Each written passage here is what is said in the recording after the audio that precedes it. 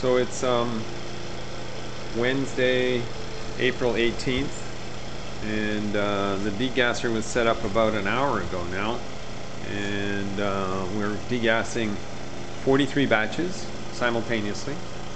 They're all hooked up in series, as you can see, across the top, and blowing a lot of gas off some of them. Not very much gas off others, depends on the wine. See here, plenty of gas coming off there. Plenty of gas coming off on this one too. If I can get it lined up, there we go. So, and the source of the bubbles in each one of these containers is a little stainless steel disc that looks hard to see there, but it's in there. I'll get a sample of one and show it on the video afterwards, but so this is the white side, and there's the red side. They're all hooked up in series to single gas vacuum pump, which is this one. It's a bit noisy, but I can hear myself talking, and there's the vacuum pressure gauge. We're running at about 20 inches of mercury, something like that, vacuum pressure. This is a vacuum container with a desiccant pack in it to keep the air from being moist when it enters into the vacuum system. This is another vacuum container, which is basically to capture any liquid that might flow off of the system when we're running it. There's no liquid coming through any of the hoses. You can see it's all dry. These are the reds. They're slowed down quite a bit in the last hour. They're still blowing a fair amount of gas, depending on the unit. Again, depends on the wine. These are all big, heavy 6-week wines. This is, for example, actually that's a VDV Chianti. So this is GSM. Blowing a fair amount of gas there. There's another. What do we got there? We got Valpolicella. This is a Malbec. So anyway, we'll get as far away from the pump as we can, so you can hear that. You can barely hear the pump. You get more than 15 or 20 feet away, you can't hear it at all, or barely at all. And here, furthest one away from the system is California Red.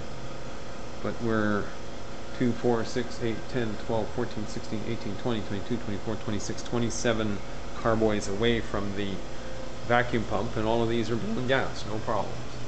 So just take a quick look at the stainless steel discs we use for the degassing system.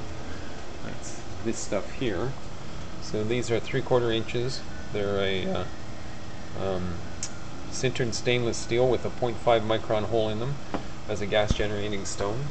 We degas our wines after filtration.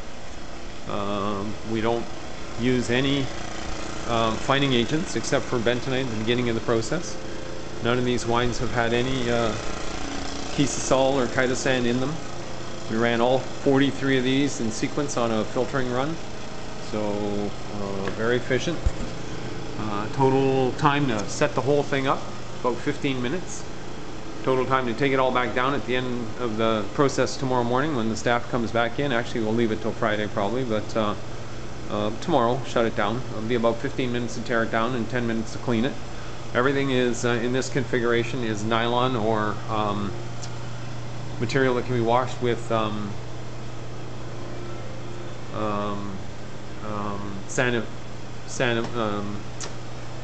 Brew or any of the chlorine TSP combination cleaners we use in the business. There's no metal parts anywhere in the system. The only metal parts are right here on the pump, vacuum pump. Everything else is nylon or rubber. It comes apart. These are configured in sections of 4 and hooked together with pieces of flexible hose. These are been in use now for almost 5 years. So we've been degassing this way for 5 years. The secret now is that we finally found a good stone to use to drive the bubbles off. That's that stainless steel disc that I was showing you earlier. Anyway, that's the degassing system we've been using for the last 5 years with excellent results. The great part is we filter on the shelf. We hook the whole thing up right where we filter. No moving, no noisy vacuum, compressor, no constant hissing sound from the pressure escaping or driving away to create the vacuum.